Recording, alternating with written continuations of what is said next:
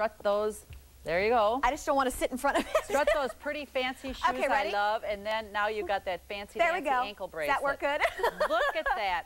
I mean, I had to have everybody see your shoes, dear. Oh. As well as this ankle bracelet. Are you styling or what? I love this ankle bracelet. Well, and you know the thing of it is that this is elegant jewelry around your ankle.